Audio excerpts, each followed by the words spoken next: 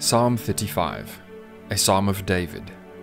O Lord, oppose those who oppose me, fight those who fight against me. Put on your armor and take up your shield. Prepare for battle and come to my aid. Lift up your spear and javelin against those who pursue me. Let me hear you say, I will give you victory. Bring shame and disgrace on those trying to kill me. Turn them back and humiliate those who want to harm me. Blow them away like chaff in the wind, a wind sent by the angel of the Lord. Make their path dark and slippery, with the angel of the Lord pursuing them. I did them no wrong, but they laid a trap for me. I did them no wrong, but they dug a pit to catch me. So let sudden ruin come upon them. Let them be caught in the trap they set for me. Let them be destroyed in the pit they dug for me. Then I will rejoice in the Lord. I will be glad because he rescues me. With every bone in my body I will praise him. Lord, who can compare with you? Who else rescues the helpless from the strong? Who else protects the helpless and poor from those who rob them? Malicious witnesses testify against me.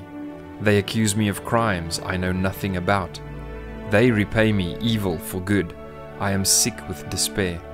Yet when they were ill, I grieved for them.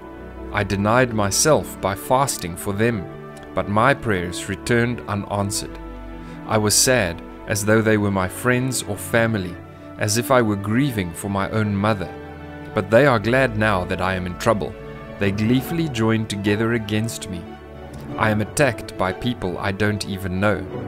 They slander me constantly. They mock me and call me names. They snarl at me. How long, O Lord, will you look on and do nothing? Rescue me from their fierce attacks. Protect my life from these lions. Then I will thank you in front of the great assembly. I will praise you before all the people. Don't let my treacherous enemies rejoice over my defeat. Don't let those who hate me without cause gloat over my sorrow.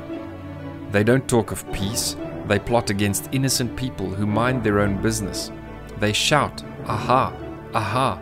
With our own eyes we saw him do it. O Lord, you know all about this. Do not stay silent. Do not abandon me now, O Lord. Wake up, rise to my defense. Take up my case, my God and my Lord. Declare me not guilty, O Lord, my God, for you give justice. Don't let my enemies laugh about me in my troubles. Don't let them say, Look, we got what we wanted. Now we will eat him alive.